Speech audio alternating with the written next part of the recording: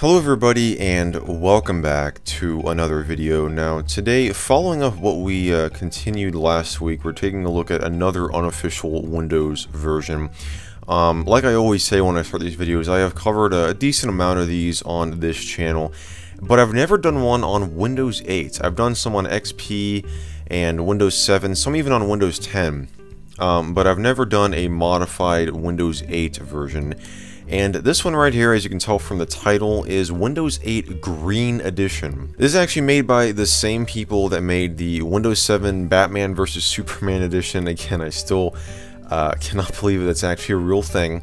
But we covered that last week in a video that I'll have up in the cards right now. And they also made Windows XP Gold and Windows 7 Gold and a bunch of different Windows versions that I've taken a look at. But today we're taking a look at Windows 8 Green Edition, like I said. I don't know what the emphasis or why that they called it Green Edition. I don't know what the intention was there. I don't know if there's any like special features of this. But we're going to go ahead and jump into this today for the first time. I'm going to see what this is all about. So here we are booting it up here for the first time. Right off the bat, you know, looks pretty standard. We got our little Windows 8 spinning wheel down there. And yeah, this is where it starts to look a little bit, just a little bit different. I know this is totally different than what we normally have. It's just basically a different background. And again, they're actually going with that very transparent window where you can actually see through it. And whoa, check that out. So they actually skipped all of like the license agreement stuff and like the welcome to Windows 8. You can see down here that this bar is way over here rather than being at the very beginning. But so yeah, it says Windows 8 Green Edition with a different background with, you know, some like green thing going on here. We have that transparent, I mean, it's not a real window, but it's kind of just made to look like that. And we have our options to install on our drive. So I'm just going to go ahead and click on next to have it copy all the files over. And like I always say in these videos, I would not recommend using any of these fan-made or unofficial Windows versions on your main computer, as I don't know exactly, I mean, nobody really knows exactly what is contained within these. I mean, there could be malware, there could be, you know, keyloggers, and people have mentioned that many times in the comments on a lot of these videos as well. And I just want to say that I'm not recommending you should use these at all, because I wouldn't use these on my main computer. I'm doing this all inside of a VM, inside of a controlled environment, so if anything does happen, it's only going to affect the VM.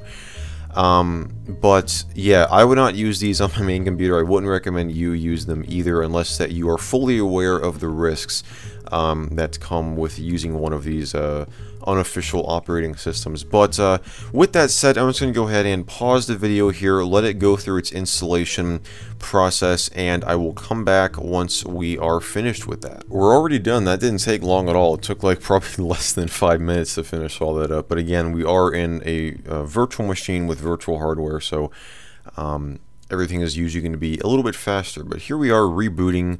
Moving on to the next portion of the setup. So you can see that they have modified the boot logo a little bit by just literally changing it to a green Windows 8 logo. Although there is a little bit of a gradient effect going on there. You see there's a little bit of a darker green at the top and then a lighter green in the middle. Kind of, you know, a cool looking effect, but they haven't really done much with the boot screen besides that. So it says CM Team PK. Let's go through a few basics. They have kind of put references to their, you know, computer media corporation, company, whatever, across this. So come to the personalized screen. The default is the green color. I don't even know if can we actually change this. Oh, so we can. So we can make it black if we want to. Okay, so you can still change like the accent color. I'm just going to go ahead and leave it. Let's just move to the darker green to see what that does. PC name, we'll just call this green VM. So let's go ahead and just put in a username. We'll call this green. I'm not going to put in a password. Finish that. So yeah, it says CM Tema PK. They like, you know, misspelled team. Finalizing your settings. So I think, yeah, this is normally, it would say Windows is finalizing your settings. So they just changed the Windows is text to just CM Team PK finalizing your settings. So yeah, that's kind of interesting. And oh boy, here we go with the CM Team loader where it installs a bunch of cracked software. So we already have CCleaner version 5.15 Pro Edition, so it already looks there's going to be some pirated software. And this is actually pretty cool. It does all of this. All this is done with, like, I'm not touching the keyboard or the mouse right now. It's all like an automated script that just goes through, and some of them will actually, I think in XP Gold, it will actually automatically move the mouse around, and it will actually click, like when it comes up with an installer, it'll like move the mouse around to actually click on next, you know, accept agreement, cancel, whatever. But you can see I mean, it's not trying to hide that it's doing any sort of you know, illegal pirated stuff. It's going to go ahead and crack WinRAR. It looks like it cracked uTorrent. So yes, this goes into what I said earlier. I would not recommend that you use this on a main computer, because there is pirated software on here. So it is taking a little while than it normally would to finalize your settings, so I assume that's kind of due in part to the stuff it's doing in the background, like it was installing all that software. Okay, so it looks like we are finished with that. So we have, for whatever reason, the login screen looks like it's way off-centered. I don't know what that's about. And oh, it just, okay, so it just restarted. So it didn't even like let us log in. But if you notice, it didn't have like the user account picker. It had you like type in your name and your password. I don't know if it's going to be set up like that when we reboot. Maybe that is something that one of those scripts will change. But here we are rebooting. Okay, so it's just going to automatically log us in. So we've got like their own logo there. Again, this is from Pakistan, so there's like the Pakistan flag there. They did actually, like, this isn't, I don't think this is the same color that I chose during setup. I think it was a darker green. Okay, so now it's changed. Okay, so by default it's that much lighter green. Now it's going to go ahead and change to the darker green that I specified. So it's preparing Windows. So here we go. It's actually running in test mode, which is very interesting there. USB disk security is protecting your computer. Let's go ahead and change the resolution here. Okay, so already the right-click context menu looks a lot better than it did in the Batman v Superman edition, where it just doesn't have like the huge, like, genuine Microsoft software badge like in the context menu. But I actually got a lot of good feedback from you guys about just leaving the resolution at 1280 by 720. So that's what I'm actually going to do. Because this does look a little bit better when you're actually viewing it in like a window on, you know, YouTube, if you don't view it full screen. So you can see that we've got you know, a different background. It's actually running in test mode, which is very interesting. It's build 9600, and we've got a you know, a different icon pack. We've got the start screen. Actually, it looks like a lot of yeah, there's not as many tiles on the start screen as there normally would be in a Windows 8 install. I haven't used Windows 8 in like forever. This is just so weird to me now, because I've just been using Windows 10 with like a regular start menu. But it even looks like that there's not as many, like there's like very few Metro or modern UI apps. There's just IE, PC settings, store, and desktop, and I think that's it. There's like not anything. Yeah, these are all Windows programs, so they've actually stripped away a lot of the modern UI apps for this. It's not like anybody on a desktop used those anyway, but all we've got on the start screen is IE, the Windows Store, File Explorer, and Desktop, and it automatically booted up to the desktop. So this, man, there's thunder. So this is Windows 8.1. It's build 9600. It's version 6.3, and it says copyright 2017 Computer Media Corporation, all rights reserved. Windows 8 green operating system. So yeah, they've actually taken away like the copyright Microsoft, although it does still say like Microsoft license terms, Microsoft Windows. They didn't change this logo up here like they sometimes do. We've got this Open CM Team PK in the context menu.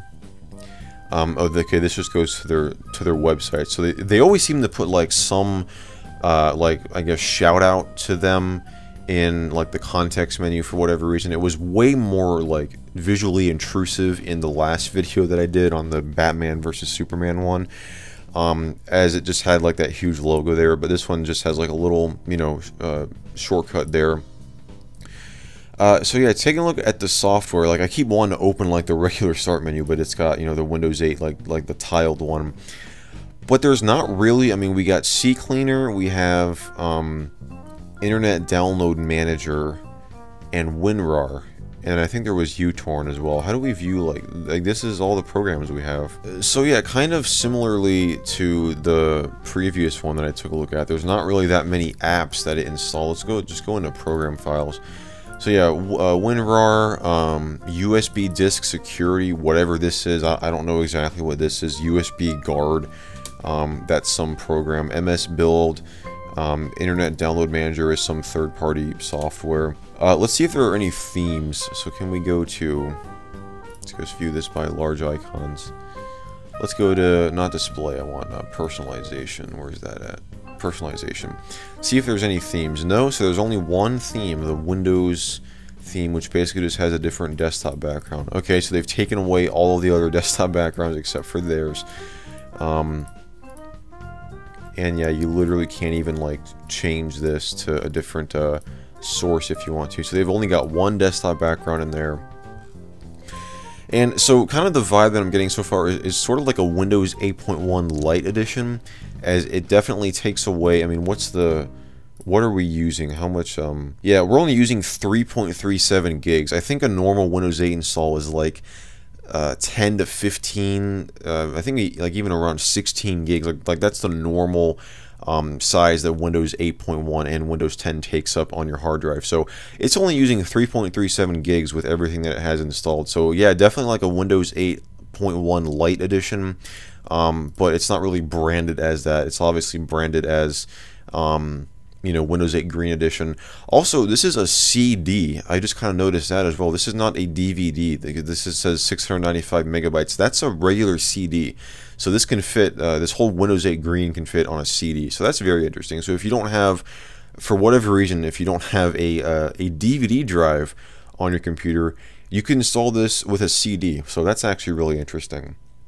As Windows 8.1, obviously, if you were to buy it from like a brick and mortar store or from Microsoft, it comes on a DVD that's 4.7 gigs and has pretty much all that space taken up. But there you have it. That's honestly pretty much going to wrap it up for Windows 8.1 Green Edition. I hope that you guys enjoyed this video. If you did, definitely be sure to give it a thumbs up. Be sure to get subscribed down below if you want to see more videos like this in the near future. Be sure to leave your suggestions down in the comments as well. This one was actually suggested to me by a few people in my previous videos. So that's why that I actually ended up doing it. So yeah, if you have any cool or weird or just interesting ideas for a video, definitely be sure to leave those down below, and I will definitely take a look at them, as I always love reading what you guys have to say. And yeah guys, this one, as always, thank you so much for watching, and I will see you in the next video.